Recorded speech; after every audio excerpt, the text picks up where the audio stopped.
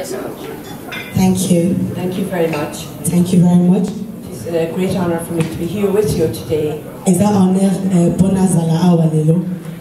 have known many people from the Congolese community for a number of years now.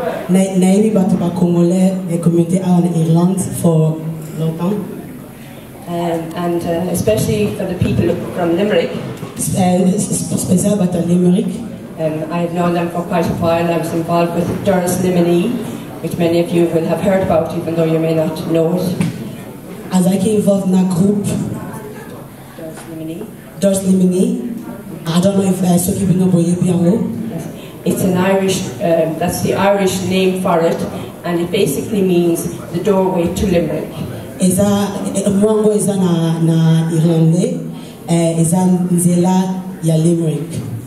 Its emblem is an open door, which is challenging to politicians and society alike in Ireland. Eza open door pona ba politician na Ireland.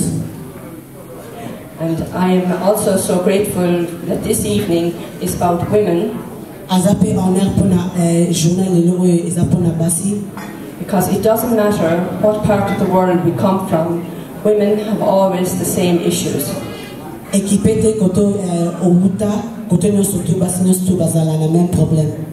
And we need to stand with each other no matter what our colour, ethnic origin or race.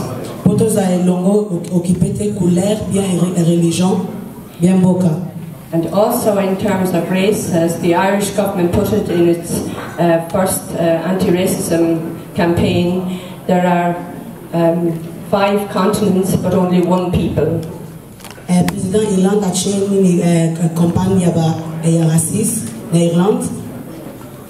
So also I think Donald, when he was talking, spoke about the youth, and definitely the youth of our country and the youth of the Congolese people here in Ireland is very important.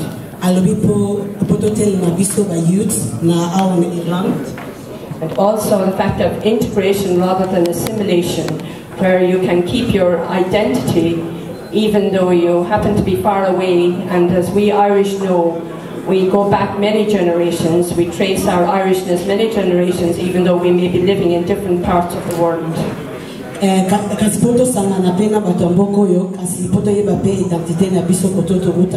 So we understand that kind of concept as well, but I think we need to be reminded of it in our own country. As I am not really prepared to speak, I would just like to say again, thank you very much for the invitation to be here and also for the opportunity to speak to you. So thank you very much. Thank you very much, Mr.